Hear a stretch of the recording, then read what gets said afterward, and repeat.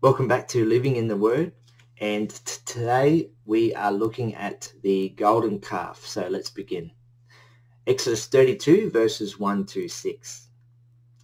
Now when the people saw that Moses delayed coming down from the mountain, the people gathered together to Aaron and said to him, "Come, make us gods that shall go before us. For as for this Moses, the man who brought us up out of the land of Egypt, we do not know what has become of him." And Aaron said to them, "Break off the golden earrings which are in the ears of your wives, your sons, and your daughters, and bring them to me." So all the people broke off the golden earrings which were in their ears, and brought them to Aaron. And he received the gold from their hand, and he fashioned it with an engraving tool and made a moulded calf.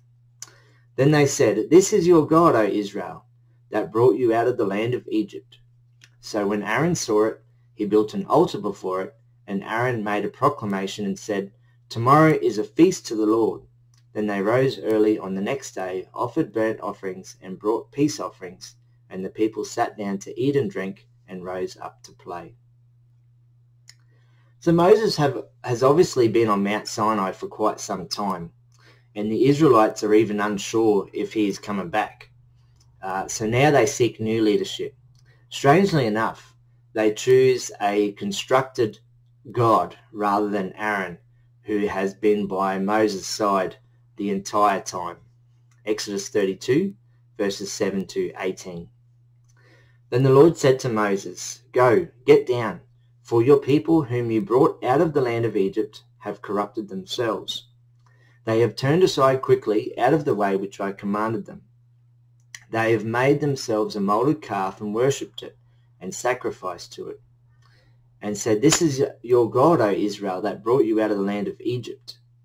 And the Lord said to Moses, 'I have seen this people, and indeed it is a stiff-necked people. Now therefore let me alone, that my wrath may burn hot against them, and I may consume them, and I will make of you a great nation.' Then Moses pleaded with the Lord his God, and said, 'Lord, why does your wrath burn hot against your people, whom you have brought out of the land of Egypt with great power and with a mighty hand?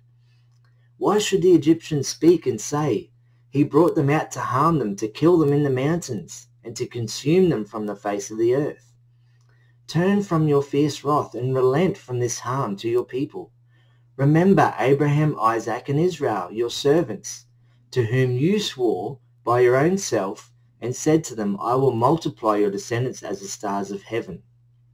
And all this land that I have spoken of I give to your descendants, and they shall inherit it forever.'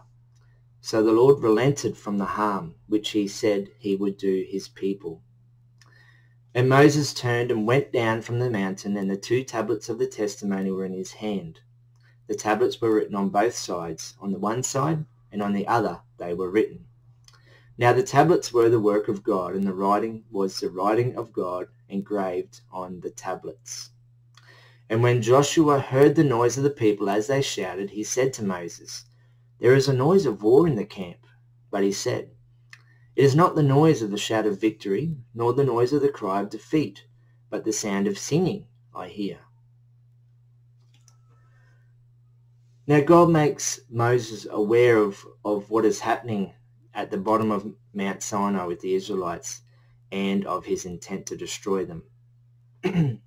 Moses again intercedes on behalf of the Israelites, and it's such an amazing relationship that Moses and God had, for Moses to feel that he could intercede. Like, he's not even begging really. I mean, the Bible says he pleaded with the Lord, but the way he pleads, there was such an amazing relationship between God and Moses. No one previously, apart from Abraham when he pleaded for Sodom and Gomorrah, but even then Abraham still was a bit shy in what he pleaded. Moses is straight out there, almost in God's face, saying how he has made this promise. He can't go back on his promise with the Israelites. Now we also read here that Joshua is up on the mountain with Moses, but is not up in the cloud where God's presence is. Exodus 32 verses 19 to 35. So it was, as soon as he came near the camp, that he saw the calf and the dancing. So Moses' anger became hot, and he cast the tablets out of his hands and broke them at the foot of the mountain. Then he took the calf which they had made, burned it in the fire, and ground it to powder, and he scattered it on the water and made the children of Israel drink it. And Moses said to Aaron, "What did this people do to you, that you have brought so great a sin upon them?" So Aaron said, "Do not let the anger of my Lord become hot. You know the people, that they are set on evil.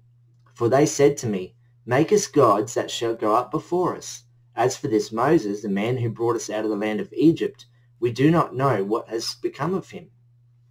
And I said to them, "Whoever has any gold, let them break it off." So they gave it to me, and I cast it into the fire, and this calf came out. Now when Moses saw that the people were unrestrained, for Aaron had not restrained them, to their shame among their enemies, then Moses stood in the entrance of the camp and said, "Whoever is on the Lord's side, come to me." And all the sons of Levi gathered themselves together to him. And he said to them, "Thus says the Lord God of Israel, let every man put his sword on his side, and go in and out from entrance to entrance throughout the camp, and let every man kill his brother, every man his companion, and every man his neighbor." So the sons of Levi did according to the word of Moses, and about 3,000 men of the people fell that day. Then Moses said, "Consecrate yourselves today to the Lord, that he may bestow on you a blessing this day, for every man has opposed his son and his brother." Now it came to pass on the next day that Moses said to the people, "You have committed a great sin. So now I will go up to the Lord, perhaps I can make atonement for your sin." Then Moses returned to the Lord and said, "Oh, these people have committed a great sin, and have made for themselves a god of gold. Yet now, if you will forgive their sin, but if not, I pray, blot me out of your book which you have written." And the Lord said to Moses, "Whoever has sinned against me, I will blot him out of my book. Now therefore go, lead the people to the place of which I have spoken to you. Behold, my angel shall go before you. Nevertheless, in the day when I visit for punishment, I will visit punishment upon them for their sin." So the Lord plagued the people because of what they did with the calf which Aaron made. Upon seeing what the Israelites are doing, Moses destroys the stone tablets in anger. He throws the golden calf in the fire, grounds it to dust, and forces the Israelites to drink the water which that dust was scattered in. Moses then gives the people an ultimatum, which the tribe of Levi respond to and kill about 3,000 men who refuse to follow God. One funny aspect of this particular scripture is how Aaron says that I just threw the gold into the fire and out came this calf, like Moses and God didn't know the truth. Well, thanks for watching. Stay tuned for the next video, and God bless.